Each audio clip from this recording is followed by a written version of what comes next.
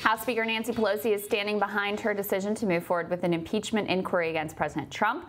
Saturday, during an interview with the Texas Tribune, Pelosi argued that holding the president accountable was, quote, more important than politics. Those statements come 24 hours after the three House committees subpoenaed Secretary of State Mike Pompeo for documents related to Ukraine, and reporting by the New York Times alleging that President Trump is trying to rally back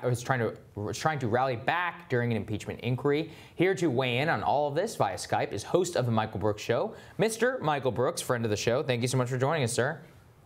It's great to be with you guys as always. Absolutely. I mean, let's begin off with impeachment, and it's particularly on this Ukraine matter. Michael, do you think that this rises to the level of what Democrats, I mean, this is their sole focus. That's what Speaker Pelosi has said. Is that the right tactic to use against the president?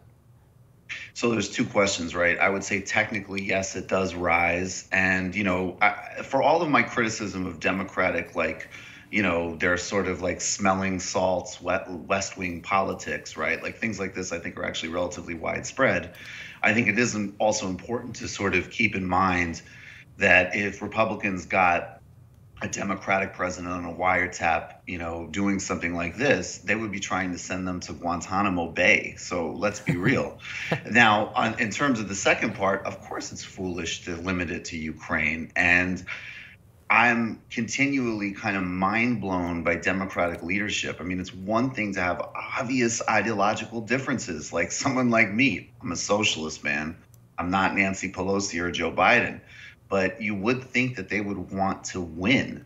And the idea that a fundamentally political exercise like impeachment, he's not going to get removed from office. The idea is mobilize and use up all of their time and embarrass them and punch them daily. So let's keep it to one technical thing that I think, frankly, it's legitimate to investigate, but it's not going to have that much oomph with the American people at the end of the day. Yeah. Yeah, I mean, one thing that Sagar and I have talked about is remembering the bar that the Democratic Party already set. I mean, George W. Bush lied us into war that cost thousands of our own men and women's lives, not to mention Iraqis' lives, not to mention tons of money, not to mention spun out ISIS, not to mention committing acts of torture in our name.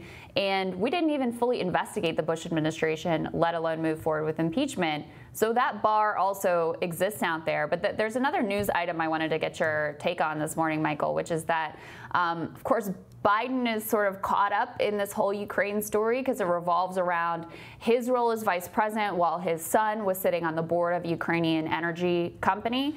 Now, some of what the president and Giuliani talk about here is speculative at best, conspiracy theory at worst, but the fact does remain that Hunter Biden was sitting on the board of a Ukrainian energy company making $50K a month while Biden was vice president. Not a great look.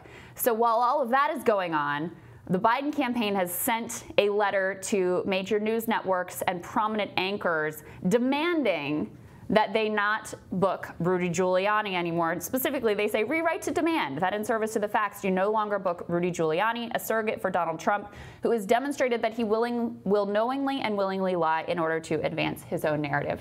Your thoughts, sir? Well, it personally offends me because I love doing impressions of Rudy Giuliani on these shows. He's losing his mind and there's an entertainment value to it.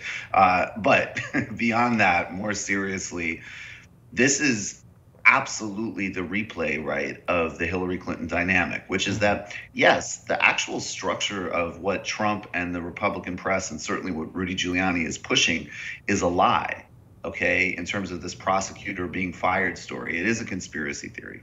However, the reality is that, yes, this kid's on the board for 50, grand, right? Why? And everybody knows the answer to that. And this is, in fact, the swamp thing. And I already could see the moment, Trump on the debate stage, like, return to normal. Like when your son was at Ukraine, like, I don't want that, normal Joe. And then all of the liberals and everybody will correctly point out, but impotently, that, of course, like the Trump administration is like up beyond its eyeballs in this, things that are much worse, right? That's true. And that needs to be pointed out. But it needs to be pointed out by somebody that has clean hands, frankly, because the reality is that, it does reveal these bigger structural problems. And that's what Trump did in his own ridiculous way in 2016. He pointed out some things that were 100% true.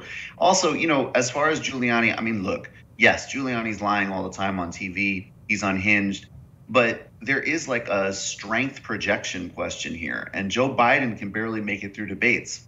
So why not, instead of coming out and saying like, hey, don't lie about me, man, or whatever, or ignoring it, why would you send this like kind of snitchy, like, go to the teacher kind of letter?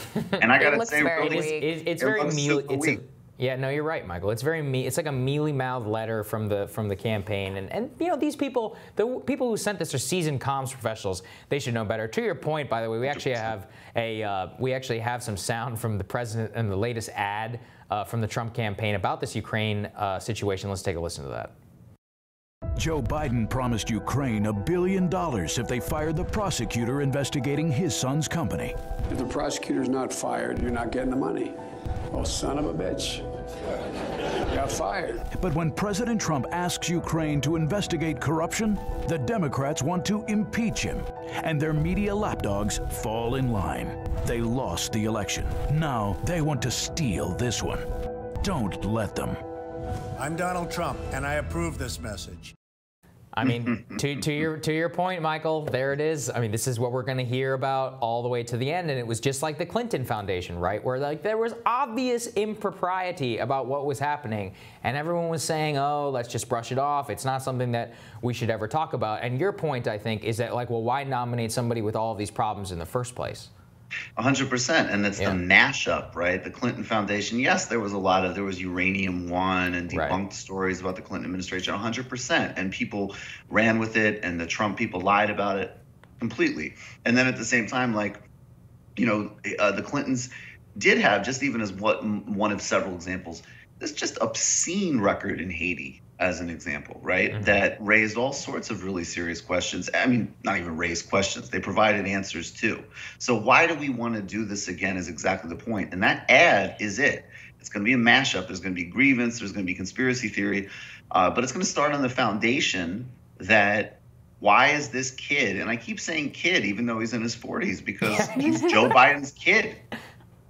So I take it you do not believe Hunter Biden was on the board because of his intense expertise in Ukrainian gas and energy. Got it. Let me tell you something. If that is the metric, I am up and available for energy analysis and board advising in the Emirates, in Ukraine, wherever. Right. I'll still do my podcast, but I'll have an intense interest in natural gas pipelines. Yeah. All right. You've put the word out. We'll see what comes back. Right. Michael, thank you. Michael. Appreciate it.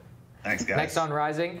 One scandal that's haunted Mayor Pete's campaign since the beginning, the circumstances surrounding the firing of South Bend, Indiana's first black police chief. TYT Investigates managing editor Jonathan Larson uncovered some brand new documents that conflict with the Buttigieg campaign's statements on this scandal. Jonathan's going to explain more when Rising continues.